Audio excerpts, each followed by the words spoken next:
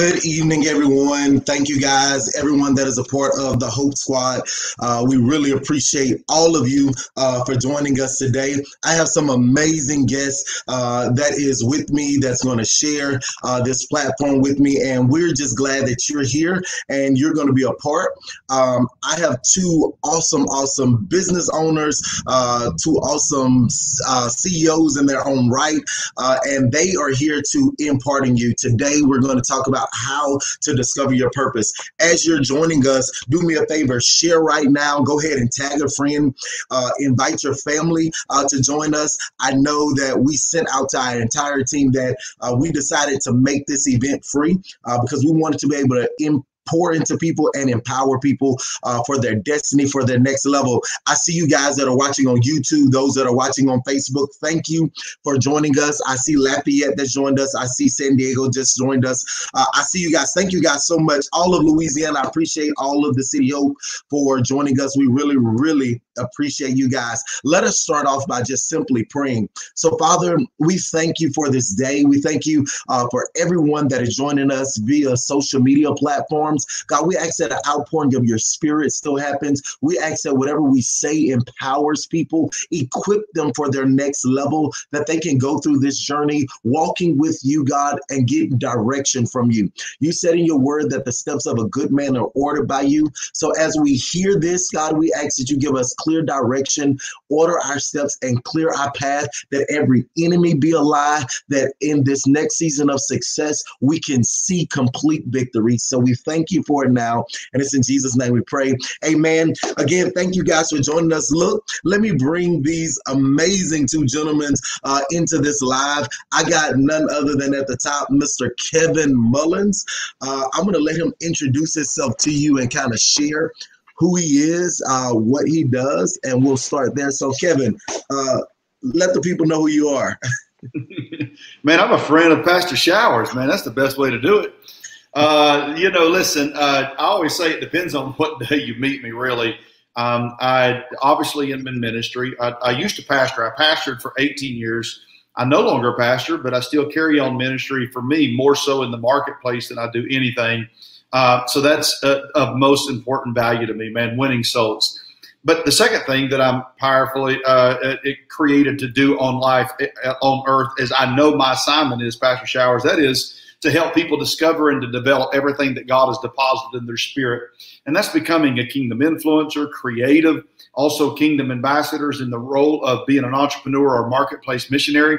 And so I own a wellness company in the space of network marketing. I also sit on the board of a sports agency that deals with people that are in the NFL, NBA, Major League Baseball, making sure that their finances are in order, and also making sure that their life is being carried out in a way that represents the best of whatever brand they're trying to create. And as you well know, I also make movies. I've had the privilege of executive producing 2 movies that were theatrically released over the last 4 years. We don't call what we do faith-based. We call what we do faith-driven.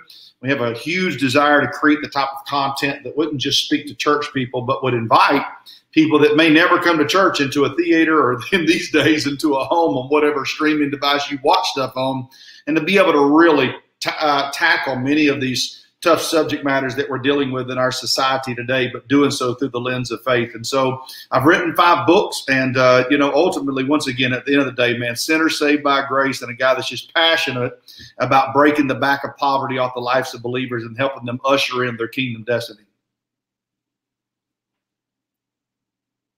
Oh, man, Kevin, we so appreciate you for joining us, y'all. That's the one and only Kevin.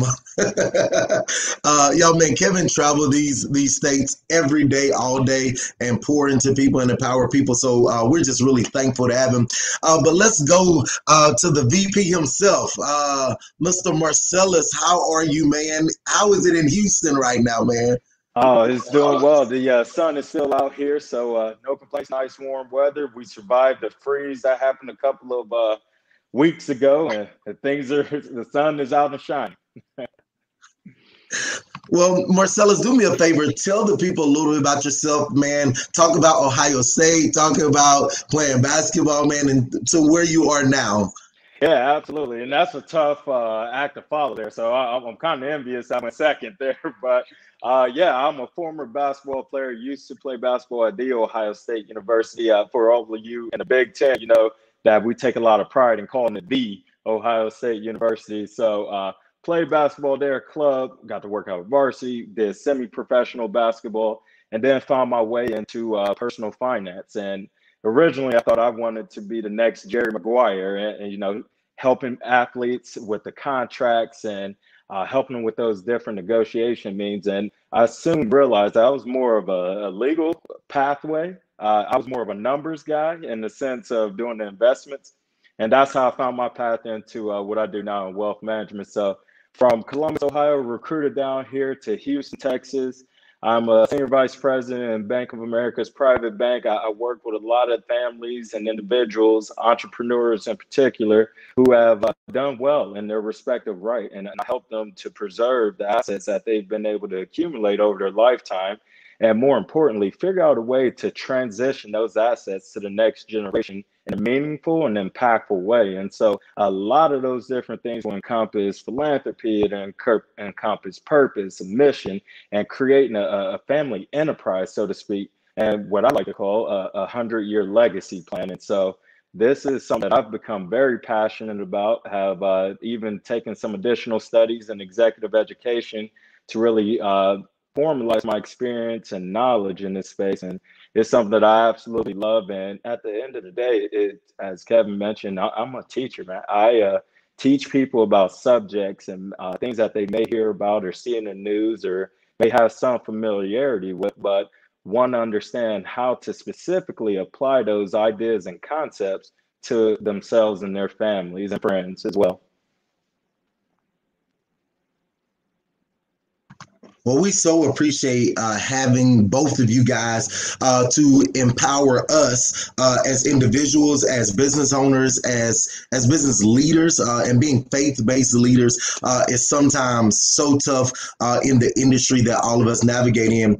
So the first thing I want to kind of talk about, and I'm really honing into Kevin here with this, is Kevin, let's talk about discovering our purpose and knowing who we are and identifying ourselves in the marketplace and in ministry. And you know, I think that's a subject matter that has to be. Are we getting some feedback there, Pastor? Okay, good. I think we're good now. I love this particular subject matter because anything that deals with identity, right, is obviously, I think, the areas that most of us, to some degree, often are misguided in. You know, I often say from a spiritual standpoint, right, that kingdom identity is the prerequisite to kingdom authority. But even deeper than that, as Marcellus was talking about, you know, being a person that understands and teaches wealth management, if you have identity issues, you ultimately end up with inventory issues. Which means if you don't know who you are in the framework of the kingdom of God, you could be a citizen of heaven, right? You could be a member of God's royal family, but live like an outsider.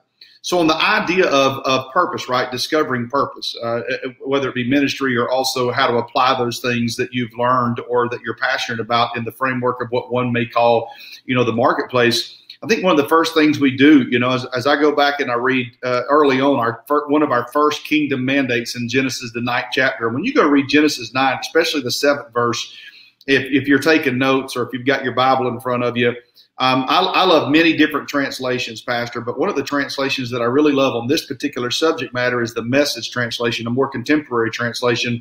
And here's why I love it, because so many times people say, you know, why am I here, man? What's my purpose? And I've got some questions that hopefully we'll get into that I believe can help you definitely hone in and discover some specifics of what you feel called to do.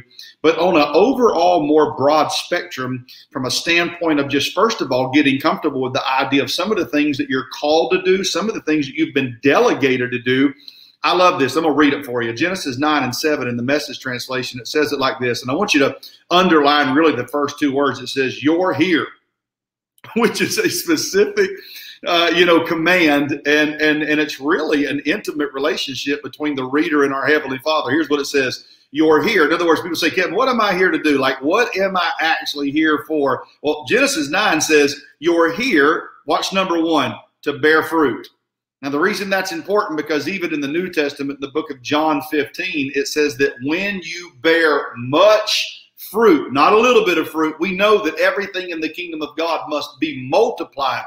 So God says in John 15, right, Jesus says, when you bear much fruit, you bring glory to the Father. So even if you're a part of this conversation, you're thinking, man, how could I really glorify God? How could I? You know how you can? Become productive, become successful, become wealthy, become a person that their life creates an attraction to who you are, and that attraction ultimately leads to a conversion in the kingdom of God. So notice, number one, bear fruit. Number two, reproduce. Remember, what you cannot reproduce will die. What you cannot reproduce will die. Number two, you're here to reproduce. Number three, it says you're here. This is where Marcellus can help you. It says you're here to lavish life on earth. Now, Pastor Showers, I love that word, but it ain't nothing. There ain't no poverty about that word lavish. Lavish is about as extreme and extravagant as it gets. So here it is. You're here to bear fruit, reproduce, lavish life on earth. And then the last one is live bountifully. So many times people are constantly saying, what in the world am I here to do, right? How do I discover purpose? And even in Matthew, the 5th chapter, once again, this is the Message translation, but if you go write this down, Matthew 5:13, Pastor Showers, the very first sentence in Matthew 5:13 in the Message translation, Jesus says, let me tell you why you're here. What an incredible way to start a conversation. Let me tell you why you're here. And it goes on to say, to bring out the God colors of the world, which is light of the world, and to bring out the God flavors of the world, which is salt of the earth. So ultimately, we can hone in and once again help people really discover the individual purpose that they feel their uniqueness is in. But one of the first things we've got to do is discover, man, listen, you're here to what? Bear fruit, reproduce, lavish life on earth, live bountifully, be salt, be earth, which means I've got a great responsibility on earth to make sure that I take the gifts that God has deposited in my life and I acquire the skill set, belief system, and strategies that are necessary in order for me to represent the very best of heaven. Wow, Kevin, you mentioned something, and I'm going to kind of dive into both of those as we talk about discovering our purpose. And that I'm going to start with number one, bear fruit. John Maxwell said this. He says that any leader that has no one following them is only taking a good walk. And many times as leaders, we lack people following us. And really the people that follow us are our fruit bearers, because our team, the people that we pour into, the people that we empower to fulfill the missions are the people that assist us in bearing the fruit. There was something that happened in the Bible that when Moses sent in the spies and they came out, it says that they came out and they had to assist each other carrying the grapes because it was so plenty. And when you have people that are around you that you can empower to assist you, they reap the benefits as well as you. And that's a part of your reproduction and what's happened in your team. If you want to go to a multi-site corporation, or you want to go to a multi-site church, or any of those things, like you want to bear fruit and plant in different things, it's easier to reproduce when you actually develop people who think like you, who grow like you, who are equipped like you, and that you empower to fulfill those goals.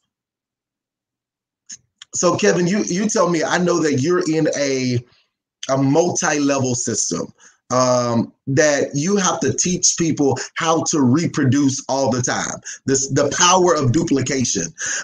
Let's dive into that. How can we create a system as business owners that is easily duplicatable? Keep it simple. I mean, everything, I don't care what it is, right? I mean, even salvation, right? The message should be simple, right? Love God, love others, or, give your heart to the Lord. That's simple, right? I think sometimes, man, and listen, you're in ministry, I'm in ministry, we're all in ministry, right? But I think sometimes preachers is what complicates it. I mean, we complicate this thing up. We try to make it, more deep, more profound than what it really is. But ultimately, people ask me all the time, they say, Kevin, you've made millions a year in the industry as a distributor in 70 plus countries. Then you own the company. You own all these other companies. So how do I scale my business? You know what's crazy, Advante? most people want to know some sort of strategy or system in order to really scale their business or reproduce, right? To be able to create something that can outlive you, which I love that 100-year philosophy that Marcellus was talking about, because so many times, right, when we think sometimes of our past, we often think in decades, right? Like I'll say, man, I'm from the 80s. So you'll oftentimes even distinguish yourself by the decade that you come from. But so many times in life, we only think in terms of today, right? That's scarcity mindset. We don't have today planned. You know, I always say, if you can't manage your calendar today, you surely can't manage the year, much less manage millions. You know, so that's that stewardship concept of understanding, man, that we've got to be prepared, right? Because the future is unkind to the unprepared. So on the area of reproduction, that's what real business is. You know, business and ministry, by the way, you mentioned being able to mentor others. That's what real mentorship is. That's a legacy also. It's something that outlives you. And so I want to just bring to the forefront that so many times people say, well, Kevin, how do I scale my business? How do we create duplication? And what's crazy is, I think one of the areas people rarely ever talk about, especially in the world of business, and I love talking about all the ins and outs of the numbers too, but the thing to me that really allowed me to explode and to create duplication in every part of my journey as it relates to building teams of people globally is scaling kindness, scaling love, scaling passion, scaling compassion. In other words, the things that seem intangible but really are the makeup of what creates greatness. You know, because that even greatness, right? It's hard to define, but at the end of the day, you know, a literary masterpiece is just written on ordinary paper. You know, a symphony, you know, that's an award-winning symphony is played on ordinary instruments. And so greatness, right, is not about what you have. Greatness is about what you do with what you have.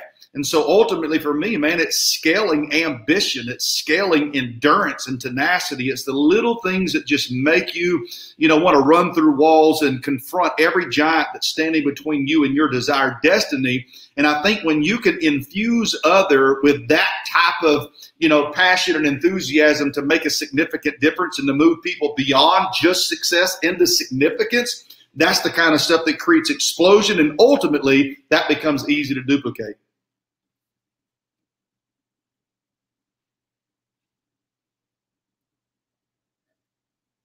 I think you're muted, brother.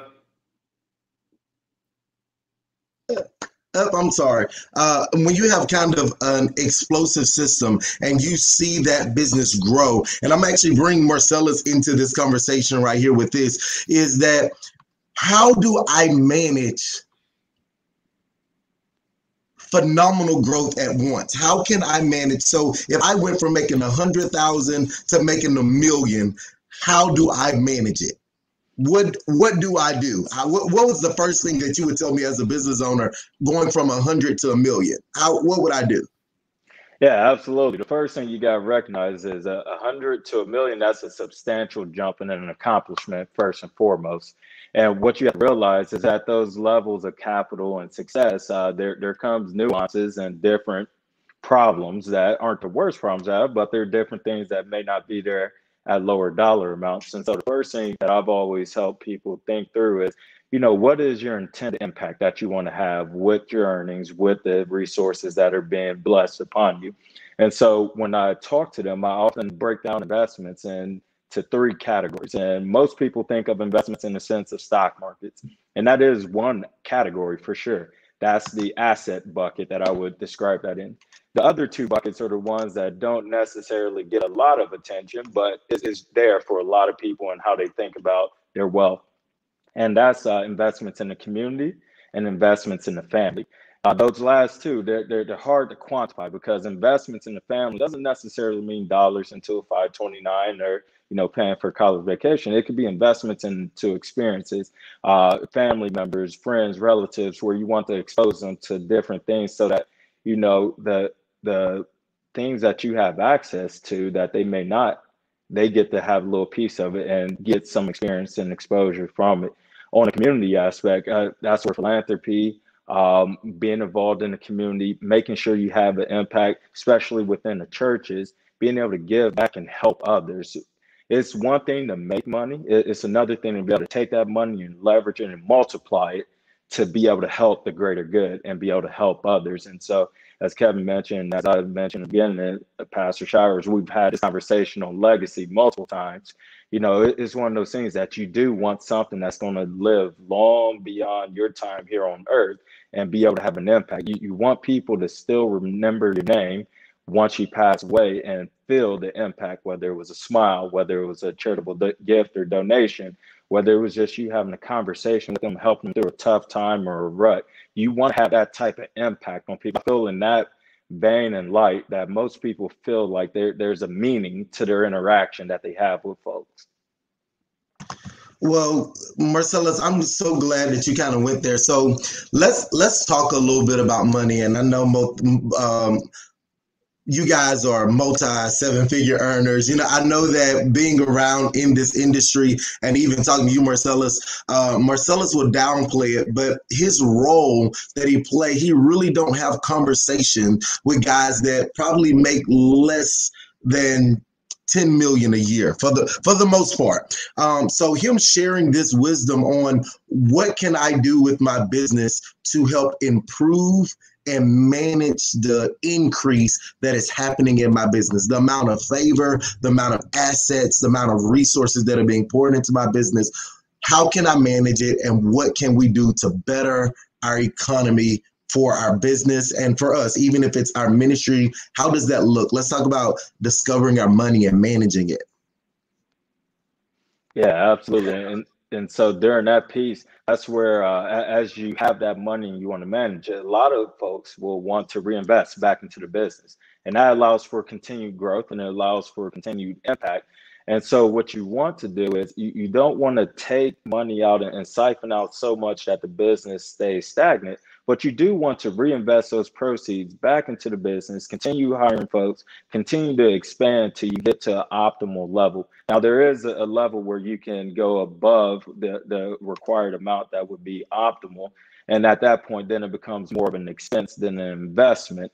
And so you just want to be cognizant of that. And that's really getting into the balance sheet, looking at the income statement and understanding, you know, the ebbs and flows of how you make money in your business or particular sector. The other piece that I would always caution to business owners is to be aware of the trends, be aware of what's going on. I think over this past year, a lot of us did not anticipate being in this pandemic where we would now be doing video calls, streaming, and is more widely accepted. This technology has been there for years. Teledoc, you know, video conferencing, Zoom, all of that, but there wasn't really that adoption for using the technology. And so when you think about being able to adapt and be fluid, understand that you'll have a plan more than likely in place of how you want to grow your business, how you want to achieve certain levels, but you do have to be fluid given the economy, given the environments. You never know what will be thrown your way, and you got to be able to adjust and pivot on a dime as well. Oh, so let's talk about that pivot. What would that pivot look like if you were managing this in a perfect world? What would that pivot look like? For me, that pivot would be an investment in technology. I love where technology is going right now. I think there's a lot of application for technology, not only with the video conferencing, but digital currency and being able to utilize different means of being able to pay for things. And so there's a lot of news, there's a lot of media around digital things. I'm sure you've even seen things on NFTs, these non-fungible tokens and arts, and it's so much that's happening right now.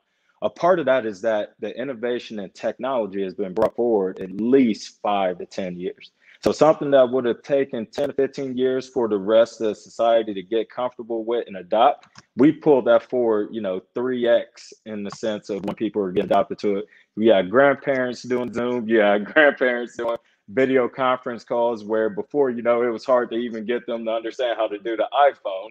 And now, my grandma calls me on Facebook portal while I'm at home and want to see things in this completely new world. So it's one of those things where technology will definitely be the new way. And I think for a lot of individuals, especially those who have seen technology progress, a lot of us can attest to, having a brick cell phone to now we basically have a computer in our hand. And that's only going to continue to improve with 5G, with fiber optics. And it brings up a lot of things that from an infrastructure standpoint, there's going to be a lot of investment in that piece, not only here in this country, but globally.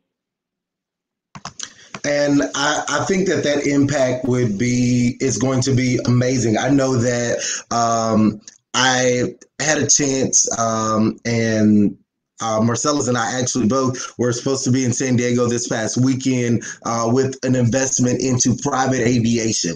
And coming to the table with something like that, it can be very much a big investment, but it can be a very lucrative investment. So for guys that are watching, and I know that I see all of your questions on YouTube, I promise that we will get to them as soon as I can.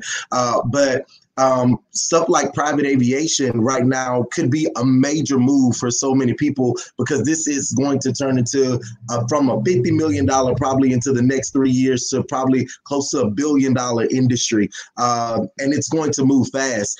So those are things that I think that we can use, but also I think that we can use them to empower the kingdom of God. I believe that your resources that are given to you to empower the kingdom, empower your community so that you can build it, grow it, expand it. But it's also so that you can live a sustainable life, so that your family can have pleasure and enjoy life and take a vacation and take a break. So this is something that I want to ask Kevin here. Kevin, when I'm discovering my purpose and we're on this journey and we're building a business, how do I know when it's time to get rest? You know, that's a crazy question, especially for someone like me, man. Because man, I go, but it's obviously you know, and it has to be, you have to be intentional, right? I just say that, you know, anybody in life, if it's a priority to you, right, you just have to put it on the calendar. And yet at the end of the day, I think we all understand areas of our life when we're not rested. I think you just kind of know, right? I mean, you're either not making the most clearest decisions. That's where you also need an incredible group of people that surround you, because if they flow with you and understand the rhythm in which you walk and make decisions in, they'll be able to know when you're not at the top of your game. You know, so one of the things I always tell, especially, you know, young entrepreneurs or people just starting, right? The person that, you know, makes very little money and they're trying to get, say, it's just 6 figures, much less, you know, the idea that 7 figures is even possible. Most people are already working hard, right? They're just working hard at the wrong stuff, and they're probably hustling now. They're just hustling in the areas that are not productive. And so one of the things I talk to people about is just understanding that there is a season where I think you have to be temporary unbalanced. You know, whether it's a person that's, you know, going in the military that has to go off to boot camp and possibly even go off to war. You know, no one ever second guesses someone that has to be away from their family for 3 or 4 months, you know, if they're off serving their country. And the same can be said, of course, with business. There are times where in order to get your business soaring, right, in order to really get it to an area where you feel like you have momentum, where you're in a positive state, you know, of maximum growth, that'll require sacrifice. And by the way, faith in itself is risk. You can't even read the Bible and read about faith and not understand there's risk. And I ain't talking about swimming with sharks, you know, or jumping out of an airplane without a parachute, but I'm talking faith is risky. I mean, when you look at Peter left his entire livelihood on the banks of Jordan just to follow God. That was a risky thing to do. He was a wealthy man. These wasn't weekend bass fishermen over in Houston, Texas. I mean, these guys owned boats. Their entire life was wrapped around creating streams of revenue. So, you know, for them to leave all of that, you know, in place and to follow a man, then the risk was they had to at least be able to foresee that there was a potential for a greater reward on the other side of something that they were unfamiliar with. And so I just want people to understand, you got to get temporary unbalanced to get anything going. But then there comes an area where, once again, I think if it's a priority, it has to be on the calendar. And for people that are highly driven, people that are tenacious, you know, ambitious, and always seem to live in the extra mile, there's nothing worse than getting to a state where your brain and your body can't function at the highest capacity. And so I think when you're built like that, you have to have people around you that can call you back into a state of understanding you need some rest. And then I think the other thing is, once again, you just have to put it on the calendar. it's important, put it on the calendar. Rest should just be one of those things. And by the way, rest is different for everybody. And when I use the word rest, Pastor Showers, I don't mean sleeping. I mean, even perfect rest in the Bible is not sleeping. I think you can be busy and still be restful. So I just, it's a two-sided coin. But at the end of the day, I think we live in an entire world where people oftentimes are more lazy than they are completely laser-focused and driven. So the conversation comes up about rest, but it's rare that I meet someone that's truly on their game, man. I love that video with Bishop Jakes. He's talking there about hustling and grinding. And he said, most people today that think they're on their grind, he said they ain't doing nothing. They're on the couch watching Netflix. And so I love Bishop T.D. Jakes' thought on that, because I think the idea of hustling, right, is being busy and not necessarily productive. But rest is absolutely valuable, because anytime in my life I made decisions that wasn't good for me and my family, it's when I was completely exhausted, but I didn't know I was.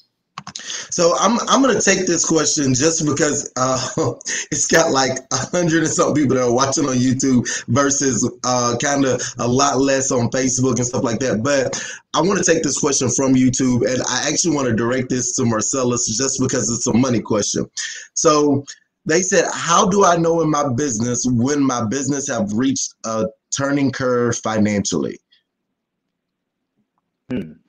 Well, I guess they're asking really, what is the dollar amount in business that you feel like is the turning curve for their business?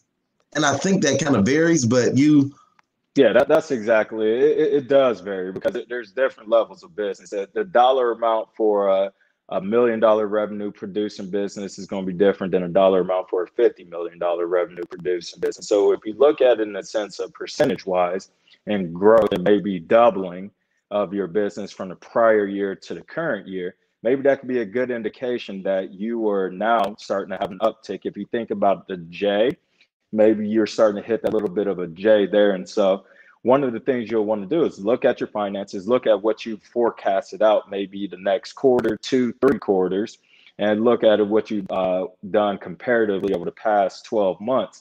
And so that difference between the two, and you think about it from a percentage standpoint, I think once you start to get over 50, 75, you can see that there's been some growth from where things were previously. And you just want to make sure that you have the right infrastructure in place to be able to meet the demands of whatever your service or product that you're providing for your client or customer is. So, and I'm going to take this one. So Mary, I don't know how to start her last name, but Mary asked this particular question. And I guess, Kevin, what is the best way? So what is the best way to equip the people that work for my company? What is the best way that you feel like you can equip people? For their company? They're asking for themselves? I mean, you have to invest in, leadership training. I mean, at the end of the day, you can have the best products in the entire world. You can have the best systems in the entire world. But if there's no leadership to carry out the vision of the company, right? The CEO or the person that's the founder, that's what we buy into, right? We buy them before we do their vision. But ultimately, there's something about their vision that encapsulates such a bigger picture that the buy-in demands me to be a part of it. It inspires me to want to, once again, be a part of whatever that, say, vision or legacy is. And I think ultimately, you quoted John Maxwell earlier. I mean, I don't think there's any better quote than at the end of the day, man, influence is nothing less, nothing more than that's what leadership is. It's nothing more, nothing less than influence. And so I think, once again, it's making sure that you bring people in from different walks of life, that you invest. It's kind of like investing in self-development, right? You can always tell a difference from people that spend money on courses, people that read books, people that get out of their comfort zone and learn from people that don't look like them, don't vote like them, don't live where they live. You're just constantly stretching your capacity, right? And by the way, that's the same way it goes with even understanding the Bible, right? If all you have is the faith of, here I got a bottle, water in a mason jar cup. If that's all the faith you got, you could be standing before an open heaven, but that's all you'd get. That's it. I'd say, hey, Lord, fill it, Lord. Well, my capacity says that's all I have the capacity to receive. Where, you, Pastor Advante, may be backing up there, with fiberglass pools, dump trucks, freight liners, because your faith, in other words, your revelation of what is capable is at a much higher level. And I think the only way to really stretch and hold people accountable to whatever it is that you're building as a company is to make sure you start. Look, if you don't have resources, you can start with stuff like John Gordon's The Power of Positive Team. I mean, little things like that. You can start with, the 21 Irrefutable Laws of Leadership and just teach that on a corporate level, like a mastermind group. But I think ultimately, if you're serious about upgrading your company, then at the end of the day, you need skilled people that can really, and think about that word real quick, like, Solomon was teaching a wealth strategy in the book of Ecclesiastes. I think it's the greatest one of at least the greatest wealth strategies to ever be taught. And Solomon said, if the axe is dull and the blade is unsharpened, he said it requires more strength. But he said skill brings success. Well, I mean, he didn't say prayer brings success, and I'm for that, by the way. He didn't say fasting brings success. He said skill brings success. And in another place, he said those that are skilled will stand before kings. So, Marcellus talked about playing basketball. The people that end up making the most money at the next level? Skilled individuals. So when I look at people like LeBron James and Michael Jordan and Kobe Bryant, you know what they have in common? Man, they're just there earlier and stay later than everybody else. They're just completely committed to develop. In other words, in a world full of carpenters, they're committed to becoming craftsmen. So I would say to any business owner, you got to hone in on leadership material to make sure that that you got people in positions of influence that can not just carry out the vision component, but they can also mobilize people to carry out and materialize the vision of the company, and also people that can model the behaviors that they're expecting from the people they lead. This is something that I share with my team, and I'll kind of come from what Kevin said. The thing about great vision is people don't give into a need, they give into vision. But great vision without great people makes great vision irrelevant. And if you don't focus on pouring into your team, developing your team, building them and equipping them, then the whole organization will fail, because everything still rises and falls on leadership. And that leader will grow themselves, they'll groom themselves, they'll create balance, and they will pour everything they have into those people so that they can grow together. Because the more information that the people on your team are equipped with, is the greater the capacity that organization can go.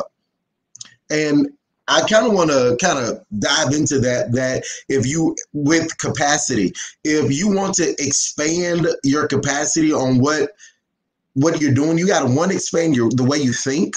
You got to expand your strategies and the concepts that you have applied, but also you got to expand your knowledge and your know-how for yourself as the leader or as the head of that organization. You have to read, you have to study organizations, you have to do unmet needs analysis on the things that are going on around you so that you can grow your business in that industry. So we're just going to kind of have an open conversation here with Marcellus and Kevin and we can go into capacity, but I kind of want to go back into discovering your purpose. And I'm going to take about 5 of these questions. I have a guy that's kind of weeding through some of these questions that are irrelevant, but I kind of want to go into discovering your purpose and your purpose here. What do you feel like is the purpose now that we've had to evolve with all of this technology? Like, what is the purpose for my money of why I got involved with technology? What's the purpose for myself on why I got to consistently evolve? Yeah, absolutely. So when you think about the purpose, I oftentimes have clients, and even myself, I go through a period of self-reflection where I want to understand my impact and why am I here? Why am I here? That's a question where a lot of people get to at some point is, what am I doing this for? Why am I here? And so when you think about purpose, I think that is the underlying fire that drives you. It gives you the motivation. It gives you the tenacity to go through tough periods of time. And it gets you to a point to where you can go out and accomplish a set out goal or whatever it is that you may be in pursuit of. And the goal doesn't have to necessarily be monetary, but whatever it is that you're in pursuit of. And so when you have that purpose, I think it makes you a resilient individual. I think when you think about the investing piece that we talked about and having your purpose, what is the purpose of investing? Why are you doing all this? Why do you want to accumulate all these funds and money? That's what you really got to have an understanding for, because if you do all of that and you don't spend a dime, you don't do anything, and you pass away and it just goes to taxes or to wherever, then before, what was the reason? Why did you do that? And so when you have an intentional and meaningful plan in place mentally, and keep in mind that stays fluid, that's where you can really execute on your purpose here and leave something behind that allows you to have a much greater impact than what you can do in your day-to-day life. Yes. So when I think about what does a day-to-day life look like in your world? What is a day-to-day, a regular standard day-to-day in Marcellus world of banking? What does that look like? I know your office space is a lot different than most. So let's kind of, what does a day-to-day look like? Yeah, so day-to-day for me is going to be, keeping up with current events, what's going on in the markets, both domestically and internationally, what's happening abroad. Generally, because your investment portfolio isn't just going to be in U.S. stocks, it'll likely have some exposure to international stocks and businesses, and even the things that happen from a global economic standpoint, international policies, trade, tariffs, people closing or opening borders, things of that nature. Those things affect what happens here as well. And so I generally try to stay abreast of what has happened in Europe and Asia overnight because they're a few hours ahead, a lot of hours ahead in some cases. And then from there, it's really reaching out, talking with clients, and having more of a proactive discussion and conversation. One of the things that I pride myself on is really learning about my clients' behavior. And so one of the things with investing is it's not just a simple, straightforward, you need to invest in this, because there's a lot of different personality types and behavioral instances that affect the way you invest. And so behavioral finance, the psychology of how you invest, is something that's always been intriguing to me. So for my clients that, I know they're reading the front page of the Wall Street Journal or New York Times, or they got CNBC on and it's talking about the hot topic of the moment, how do I talk to them? How do I help them understand how that plays into the greater context of their portfolio? And where I get my most fulfillment, and honestly where I feel the most accomplished throughout the day, is when I had 2 to 3 meetings with families, and we're talking about strategies that they are able to take and implement for their particular situation. And so by helping them understand a different perspective, or helping them to explain the concept of something, a trust, irrevocable trust, life insurance, things of that nature, and how it could be beneficial for them. Like I said in the beginning, at the end of the day, I'm a teacher, an educator, a problem solver, teacher, and educator.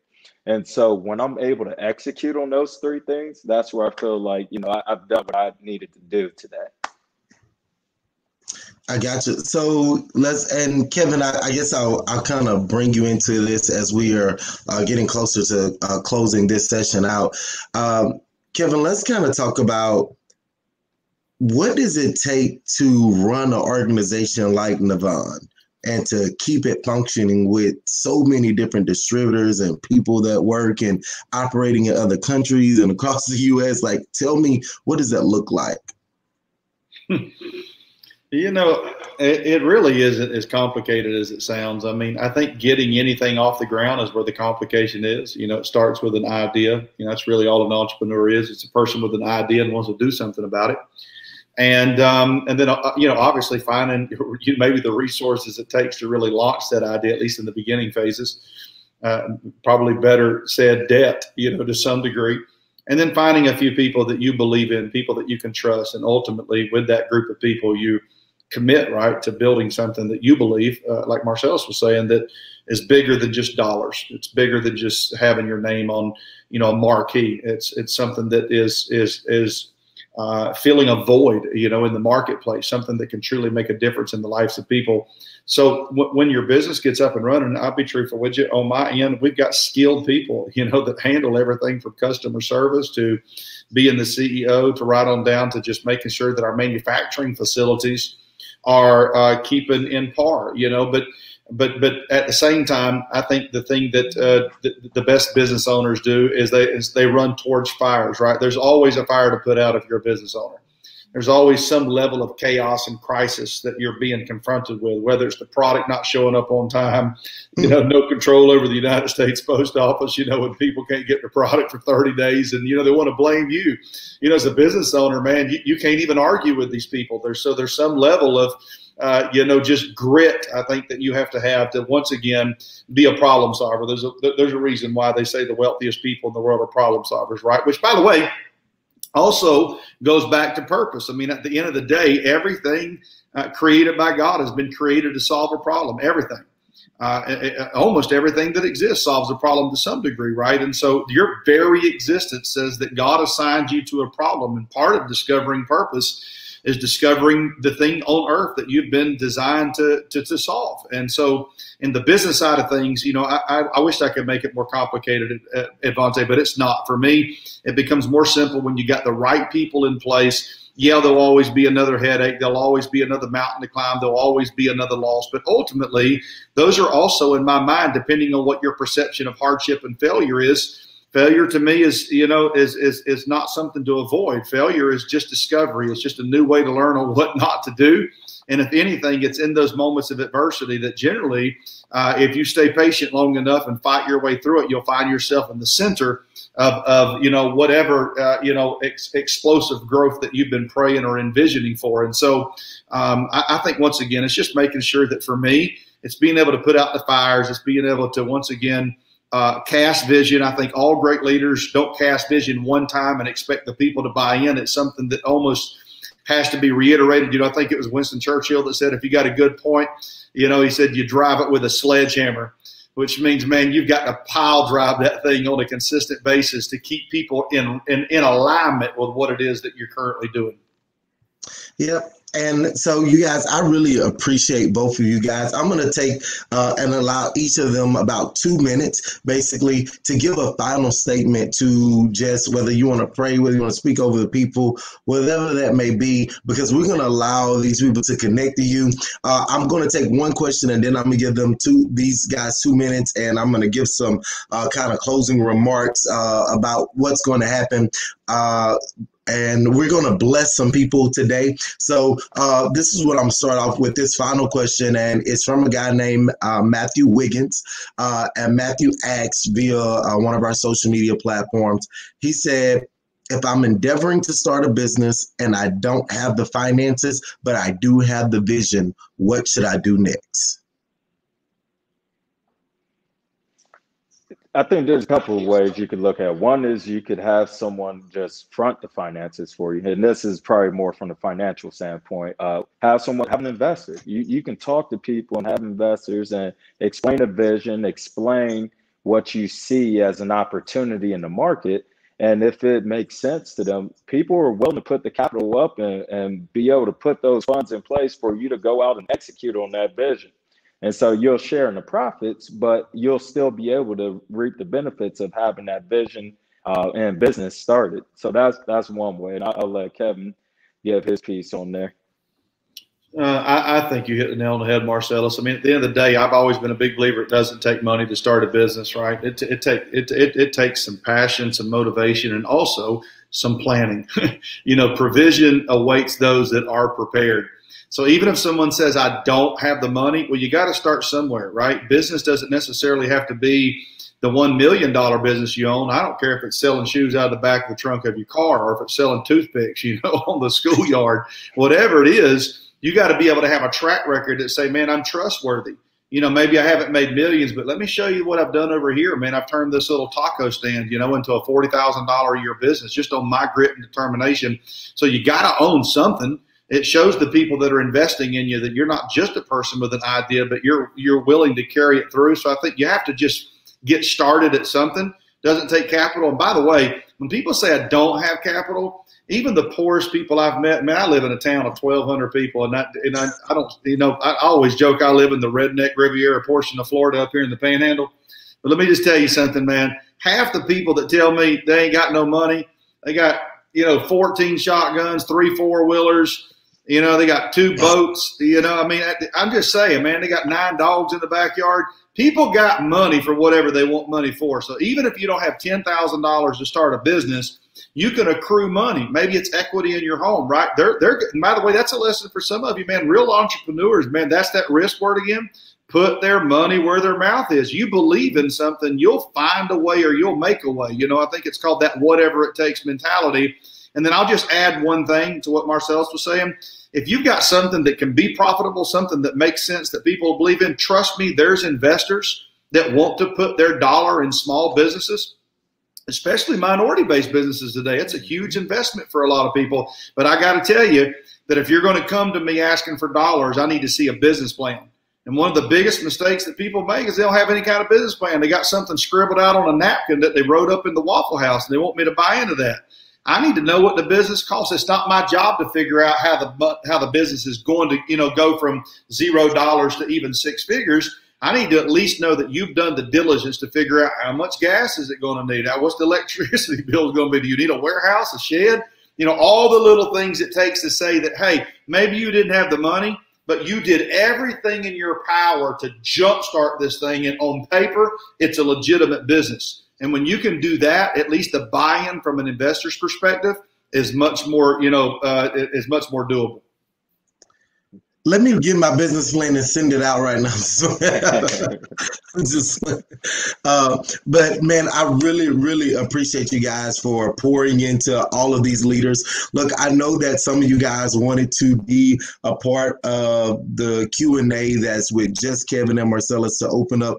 And I want to open up that platform to you. So look, the first person who messaged me via social media, I'm going to add you to that conversation. I'll send you the private Zoom link to be a part of that conversation. It will not be broadcast to our social media platform.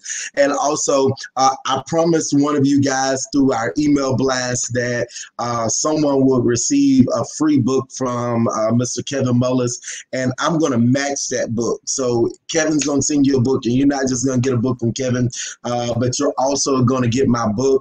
A part of that, so you'll get All Things Are Possible. And Kevin, you're going to send your new book, or are you going to send, you know, which one of your books you want to give to the people? Can't hear you. You muted. Let me unmute you. I'll just have to figure out what the inventory is, but it'll be one of my 5 books. Look, so I saw you, some of you guys come in, we saw you interacting, and our team did send me a name. So Miss Ashley Thomas from Picayune, Mississippi, you'll be getting that book. You can DM me your address, and we'll make sure that we get you those copies of those books. We really appreciate all of you for tuning in, and thank you for your wealth of wisdom, Kevin and Marcellus, that you have given us and poured into our team and to these business owners and to these ministry leaders. So thank you. Before we leave, I'm going to allow Kevin to kind of pray us out and cover us with wisdom. So, yeah, I appreciate it. Heavenly Father, we thank you for this time, Lord, that we've gathered together. Lord, this has been a gathering of eagles. Lord, wisdom has been dropped on this platform. Lord, we know that information is the currency of kings. Somewhere in life, Lord, wisdom is the ability to discover the difference in stocks, the difference in real estate, the difference in anointings, the difference in opportunities. And when we can discover those differences, Lord, and you give us the discernment to do so, God, we know that we can walk in perpetual seasons of increase and overflow. Pray that you would bless these people that's taken time, Lord. That's a seed that they've sown. They've taken time out of their schedule to be on here live.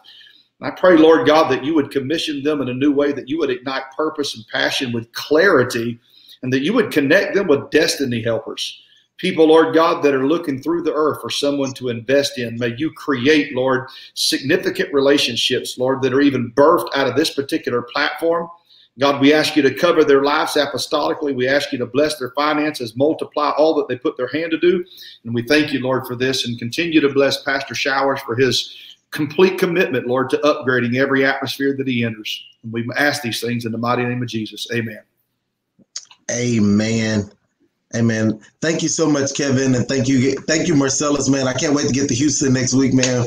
We'll connect again. But God bless you guys. Y'all all have a great night. Again, thank you. I see so many thank yous, and Kevin, somebody from Bradley said, make sure you know that they love you. So Kevin is Mr. Popular, man.